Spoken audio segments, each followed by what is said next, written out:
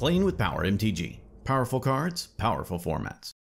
Ladies and gentlemen, boys and girls, welcome to you might be lost. Why don't you go back to where you came from? Hey, what about my world? Your world? Not sure what you're talking about. Some sort of kids game or something? That is not true. Hero Wars has vibrant graphics, cool gameplay, and a user-friendly interface. Okay, fair enough. Let's check it out. Yeah, tell them more about it.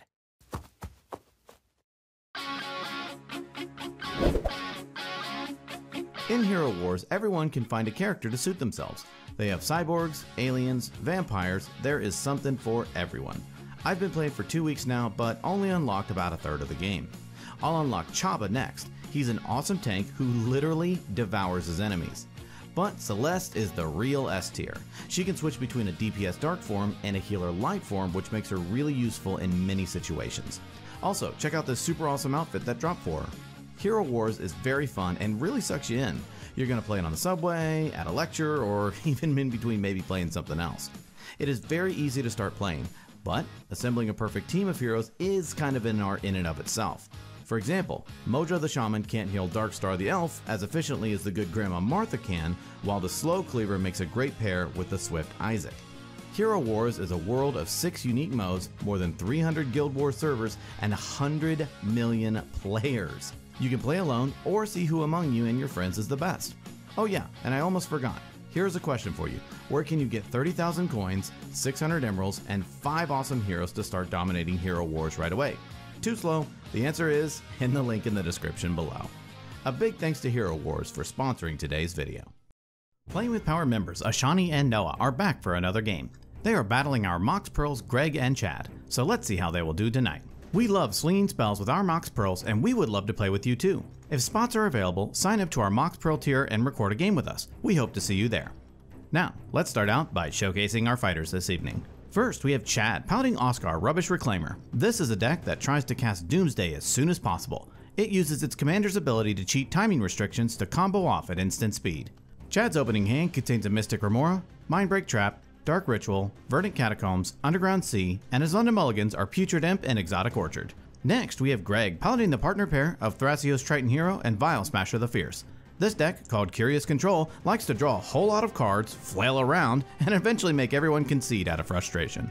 Greg's opening hand contains a Mana Confluence, Flooded Strand, Taiga, Mox Diamond, Springleaf Drum, Miscast, and his spicy new include, Krinko Mob Boss.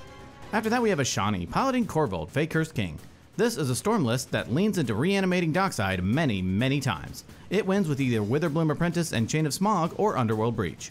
Ashani's opening hand contains a Skirk Prospector, Tainted Pact, Elvish Mystic, Vampiric Tutor, Mana Confluence, Command Tower, and his London Mulligan is a Praetor's Grasp.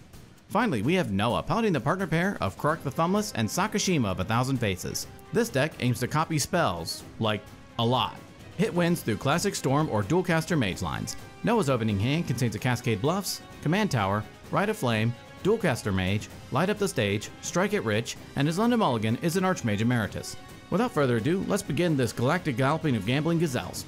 Chad thought of the most offensive nursery rhyme and gets to start us off. Chad draws a card for turn and plays an Underground Sea. He casts a turn 1, Mystic Remora. Chad passes. Greg draws a card for turn and plays a Mana Confluence. He casts a Mox Diamond, discarding a Taiga. Mystic Remora triggers and Chad draws. Greg taps his Mana Confluence to help cast his commander, Thrasios, Triton Hero. He passes. Ashani draws and plays a Command Tower. He casts Elvish Mystic. He gives the turn to Noah. Noah draws and plays a Command Tower. He casts Rite of Flame. Remora triggers and Chad draws. Noah adds 2 red and then casts his commander, Krark the Thumbless. He ends his turn. During his upkeep, Chad pays for his Mystic Remora. He draws and plays a Verdant Catacombs. He cracks it, pays a life, and fetches up a Watery Grave onto the battlefield untapped, paying 2 life. He casts Dark Ritual, adding 3 black. He casts Wishclaw Talisman. He activates Wishclaw, fetching up a card into his hand and giving Wishclaw to Ashani. Chad passes the turn. Greg draws and plays a Flooded Strand. He cracks it, pays a life, and fetches up an Underground Sea onto the battlefield. He casts a Soul Ring. Remora triggers and Chad draws. Greg taps his Mana Confluence to help cast Krinko Mob Boss. The table laughs at Greg's spicy test card and he ships the turn to Ashani. Ashani draws and plays a Mana Confluence. He activates Wishclaw, fetching a card into his hand and giving Wishclaw to Greg. He casts a Mana Crypt. He casts Dockside Extortionist. It enters and he creates 4 treasures. He casts Ad Nauseam. Mystic Remora triggers and Chad draws. In response, Chad casts Mindbreak Trap for its alternate cost, targeting Ad Nauseam. Ad Naus is exiled, and Ashani taps his Mana Confluence to help cast Skirk Prospector. He passes. Noah draws and plays a Mana Confluence. He casts Strike It Rich. Krark and Remore trigger. Chad draws, and then Noah wins his flip, copying the spells. He creates 2 treasures. He ships the turn. During his upkeep, Chad lets his Remore die. He draws and plays an Underground River. He taps his Underground River to help cast Doomsday. In response, Noah taps his Mana Confluence to help cast Brainstorm. Krark triggers, and he wins the flip. Noah draws 3 and then puts 2 back on top. Twice. Unfortunately, he doesn't find what he needs, and Doomsday resolves. Chad fetches up 5 cards from his library, exiles the rest, and puts them on top in the order he chooses, and then loses half of his life, rounded up. The table gets very worried as Chad passes to Greg. Greg draws and activates his Wishclaw Talisman. He fetches up a card into his hand and then passes it to Ashani. He taps his Mana Confluence to cast a Dockside Extortionist of his own. It enters and he creates 4 treasures. He cracks some of his treasures to help cast Seedborn Muse. He activates Krinko, creating 2 1/1 goblins. Seeing where this is going, the table becomes increasingly worried. Greg casts Springleaf Drum and then gives the turn to Ashani. Greg untaps with Ashani through Seedborn Muse. During his upkeep, Ashani loses his Mana Crypt roll and takes 3 damage. Still in his upkeep, Ashani casts Vampiric Tutor. He fetches up a card onto the top of his library and then loses 2 life. He draws and plays a Verdant Catacombs. He cracks it, pays a life, and fetches up a Badlands onto the battlefield. He taps his Mana Confluence to help cast his commander, Korvold, Fae-Cursed King. In response, Greg activates his Thrasios, scrying 1 and revealing a Mystical Tutor into his hand. Korvold enters, triggers, and Ashani sacrifices Wishclaw Talisman. Korvold triggers, Ashani draws, and Korvold gets a +1/+1 counter. He sacrifices his Dockside through Skirk Prospector. Korvold triggers, Ashani draws, and Korvold gets a counter. Unfortunately, Ashani is not able to get the draws he needs and passes the turn. At the end of Ashani's turn, Greg activates Krinko, creating 8 goblins. Still on the end step, Greg casts Mystical Tutor. He fetches up a Mindbreak Trap onto the top of his library. The turn moves to Noah. Greg untaps with Noah through Seedborn Muse. Noah draws and plays an Arid Mesa. He cracks it, pays a life, and fetches up a Volcanic Island onto the battlefield. He taps his Mana Confluence to help cast his other commander, Sakashima of 1,000 Faces. It enters as a copy of Krark. He moves to combat and attacks Chad with Krark. Chad takes it, and in his second main phase, Noah casts Light Up the Stage for its Spectacle cost. Krark and Sakashima trigger. He wins the flip and loses the flip, copying the spell and then bouncing the original back to his hand. He exiles Harmonic Prodigy and Phantasmal Image from the top of his library. Unfortunately, Noah did not hit what he needed and passes the turn. At the end of Noah's turn, Greg activates Thrasios, scrying 1 and revealing Mindbreak Trap into his hand. Also at the end of turn, he activates Krinko, creating 16 goblins. The turn moves to Chad. Chad draws and casts Ideas Unbound. In response, Greg casts Mistcast, targeting Ideas Unbound. In response, Chad taps his Underground River to help cast Swansong, targeting Mistcast.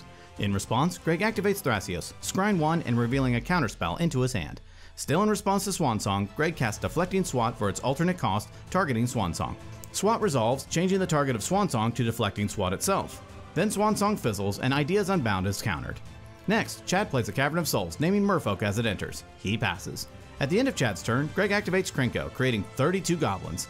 An unbelievably worried table now watches as the turn moves to Greg.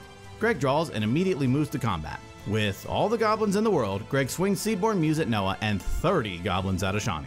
Ashani blocks 2 goblins with Korvold and Skirk Prospector. Before damage, Greg activates Krinko, creating 64 goblins. Also before damage, Ashani sacrifices Skirk Prospector to itself and adds a red.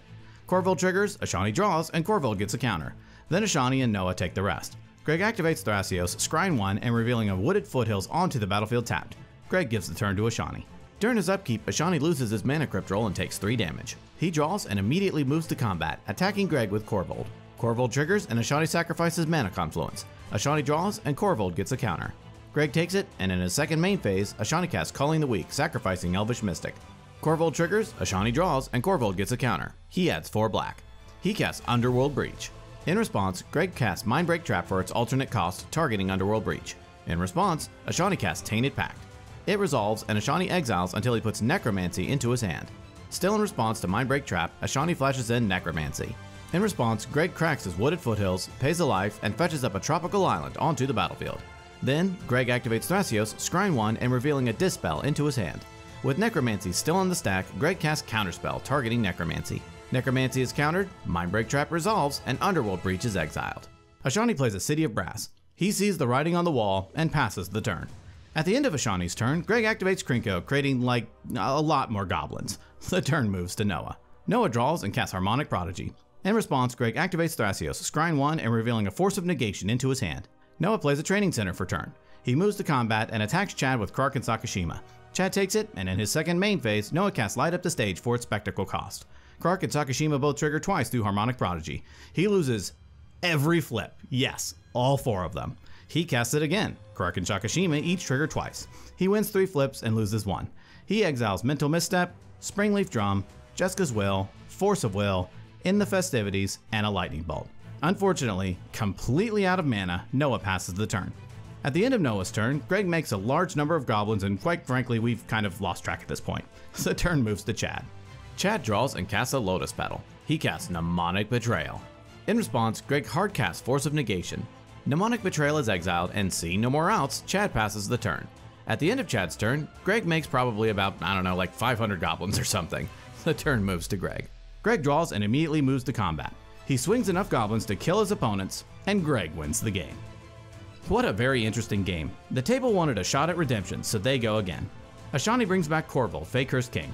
His opening hand contains Reanimate, Jeweled Lotus, Arid Mesa, Simian Spirit Guide, Beseiju Who Endures, and his London Mulligans are Grinding Station and Tainted Pact. Greg brings back Thrasios, Triton Hero, and Vial Smasher the Fierce. His opening hand contains an Island, Rhystic Study, Delay, Morphic Pool, Mox Amber, Deathrite Shaman, and Verdant Catacombs. Noah brings back Krark the Thumbless and Sakashima of 1,000 Faces. His opening hand contains a Wooded Foothills, Island, Mana Vault, Snap, Harmonic Prodigy, and his London Mulligans are Solve the Equation and Brain Freeze. Finally, we have Chad, piloting the partner pair of Thrasios Triton Hero and Tevesh Zot, Doom of Fools. This is a Displacer Kitten deck that aims to resolve Kitten as fast as possible. It then abuses it as a massive value engine and combo piece.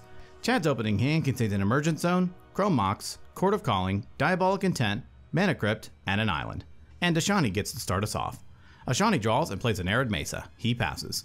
Greg draws and plays a Morphic Pool. He casts Mox Amber. He follows it up with a Deathrite Shaman. He ends his turn. Noah draws and plays a Wooded Foothills. He cracks it, pays a life, and fetches up a Volcanic Island onto the battlefield. He casts a Mana Vault. He ships the turn to Chad. Chad draws and casts Chrome Mox, imprinting Imperial Seal. He casts Mana Crypt. He casts Dark Ritual, adding 3 black. He casts his commander, Tevesh Zot, Doom of Fools. He plays an Island for turn. He activates Tevesh's first ability, creating 2 Thralls. He passes. At the end of Chad's turn, Ashani cracks his Arid Mesa, pays a life, and fetches up a Blood Crypt onto the battlefield tapped. Ashani draws and plays a Beseiju Who Endures. He casts Dockside Extortionist. It enters and he creates 4 treasures. He casts Jeweled Lotus. He exiles Simian Spirit Guide from his hand, adding a red. He casts its commander, Korvold, Fae-Cursed King. It enters and he sacrifices Dockside Extortionist. Korvold triggers, he draws, and Korvold gets a counter. He cracks a treasure, adding a black. Korvold gets a counter, and Ashani draws. He casts Reanimate, returning Dockside to the battlefield, losing 2 life. It enters and he creates 4 treasures. He cracks a treasure, adding a green. Korvold gets a counter, and Ashani draws. He cracks a treasure, adding a red. Korvold gets another counter, and Ashani draws. He repeats this process 4 more times, drawing 4 cards and giving Korvold 4 counters. He casts Deathrite Shaman. He cracks another treasure, adding a black. Korvold gets a counter, and Ashani draws. He casts Mana Crypt. He casts Mox Diamond, discarding a Scalding Tarn. He casts a Lotus Petal. He cracks it, adding a red. Korvold gets a counter, and Ashani draws again. He casts Summoner's Pact. He fetches up a Witherbloom Apprentice into his hand. He cracks his last treasure, adding a green. Korvold gets a counter, and Ashani draws. He casts Reign of Filth. He sacrifices Beseiju through Reign of Filth, adding a black. Korvold gets a counter, and Ashani draws again. He casts Culling the Weak, sacrificing Dockside as an additional cost. Korvold gets a counter, and Ashani draws, and then adds 4 black. He casts Necromancy, reanimating Dockside. It enters, and he creates 4 treasures. He cracks a treasure, adding a black. Korvold gets a counter, and Ashani draws. He cracks the rest of his treasures, drawing 3 cards and adding 3 more counters. He casts Abrupt Decay, targeting his own Necromancy. Necromancy is destroyed and triggers, forcing him to sacrifice Dockside. Korvold gets a counter, and Ashani draws. He sacrifices Blood Crypt through Reign of Filth, adding a black. Korvold gets a counter, and Ashani draws. He casts Praetor's Grasp, targeting Chad. He fetches up a card from Chad's library into exile. He casts Chad's Demonic Tutor from exile. He fetches up a card into his hand. He casts Cabal Ritual with Threshold, adding 5 black. He casts Witherbloom Apprentice. He casts Chain of Smog, targeting himself. Witherbloom triggers, and in response, Ashani holds priority and casts Autumn's Veil. Witherbloom triggers again, and each opponent loses 1. Then Autumn's Veil resolves, then Witherbloom's other trigger resolves, and each opponent loses 1. Then Chain of Smog resolves, Ashani discards 2 cards, and then continues the chain, targeting himself. Witherbloom triggers each time, dealing 1 to his opponents. He repeats this process over and over until the table is dead, and Ashani wins the game. Wow, what an explosive win by Ashani. The table has one more left in them, so they go for round 3. Ashani brings back Korvold, Fae-Cursed King. His opening hand contains a Blood Crypt, Shallow Grave, Wishclaw Talisman, Assassin's Trophy, Dockside Extortionist, Command Tower, and his London Mulligan is Crop Rotation. Chad brings back Thrasios, Triton Hero, and Tevish Zot, Doom of Fools. His opening hand contains a Displacer Kitten, Bayou, Arcane Signet, Imperial Seal, Mana Crypt, and his London Mulligans are an Island and an Abrupt Decay. Noah brings back Krark and Sakashima. His opening hand contains a Volcanic Island, Soul Ring, Tybalt's Trickery, Deflecting Swat, Ruby Medallion, and an In the Festivities. Greg brings back Thrasios, Triton Hero, and Vial Smasher the Fierce. His opening hand contains a Dockside Extortionist, Underground Sea, Volcanic Island, Carpet of Flowers, Ponder, Force of Negation, and his London Mulligan is a Badlands. And Ashani gets to start us off. Ashani draws and plays a Blood Crypt, into play tapped. He passes. Chad draws and plays a Bayou. He casts a Mana Crypt. He casts Arcane Signet. He casts Imperial Seal. He fetches up a card onto the top of his library and loses 2 life. All set up, he passes. Noah draws and plays a Volcanic Island. He casts a Soul Ring. He casts Ruby Medallion. He ships the turn to Greg. Greg draws and plays an Underground Sea. He casts Ponder. He looks at the top 3, rearranges, and draws. All finished up, Greg passes. Ashani draws and the table braces for another turn 2 win. Ashani plays a Command Tower. He casts Wishclaw Talisman. The table stops holding their breath and knows they have at least one more turn. Ashani laughs at the table's reactions and gives the turn to Chad. During his upkeep, Chad wins his Mana Crypt roll. He draws and casts Spellseeker. It enters and he fetches up a Noxious Revival into his hand. He gives the turn to Noah. Noah draws and plays an Island. He casts his commander, Krark the Thumbless. With his favorite self-imposed stacks piece on the board, Noah passes. Greg draws and plays a Wooded Foothills. He cracks it, pays a life, and fetches up a tropical island onto the battlefield. He casts Carpet of Flowers. He moves to a second main phase and adds 2 green through his carpet. He casts his commander, Thrasios, Triton Hero. He gives the turn to Ashani. Ashani draws and plays an Arid Mesa. He cracks it, pays a life, and fetches up a Taiga onto the battlefield. He activates Wishclaw, fetching up a card into his hand and passing Wishclaw to Greg. He casts Dockside Extortionist. It enters and he creates 6 treasures. He casts Eldritch Evolution, sacrificing Dockside as an additional cost. He fetches up a Dosen, the Falling Leaf, onto the battlefield. The table sinks, as they now have no way to stop Ashani. He casts Reanimate, returning Dockside to the battlefield, losing 2 life and creating 6 treasures. He casts his commander, Korvold, Fae-Cursed King. It enters, triggers, and Ashani sacrifices Dockside. Korvold gets a counter and Ashani draws. He cracks a treasure, adding a black. Korvold gets a counter and Ashani draws. He cracks another treasure, adding a black. Korvold gets a counter and Ashani draws. He casts Shallow Grave. He reanimates Dockside Extortionist. It enters and he creates 6 treasures. He cracks 4 treasures, adding 4 black, drawing 4 cards, and giving Korvold 4 counters. He casts Lion's Eye Diamond. He cracks 3 more treasures and, well, you get what happens by now. He casts Rain of Filth. He sacrifices Blood Crypt through Rain of Filth, drawing a card. He casts Peer into the Abyss. He draws half of his library and loses half of his life, rounded up. He exiles Simian Spirit Guide from his hand, adding a red. He sacrifices Taiga, adding a black, drawing a card. He casts Underworld Breach. He cracks his LED, discards his hand, and adds 3 green and draws a card. He escapes LED. He cracks LED again, adding 3 black, drawing a card. He escapes Witherbloom Apprentice. He escapes Chain of Smog, targeting himself. Witherbloom triggers, and he drains his opponents for 1. Chain of Smog resolves. Ashani continues the chain, targeting himself, with Witherbloom triggering each time. He repeats this process until the table is dead, and Ashani wins the game.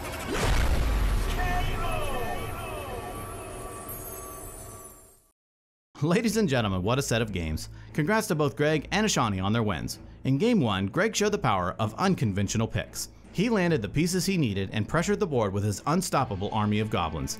His key interaction kept the table at bay until he could close out the game. In Games 2 and 3, Ashani showed just how much you need to mulligan for free interaction versus the turbo deck. He powered out strong wins on early turns not once, but twice in a row. He is a master of Korvold, and the entire PWP team fears its speed. If you like this video, give it a thumbs up. If you want to see more like this, be sure to subscribe. Well, that about wraps it up for this episode. Tune in next time when we duke it out to see who will be king of the competitive EDH table. Thank you so much for watching, and we will see you next time.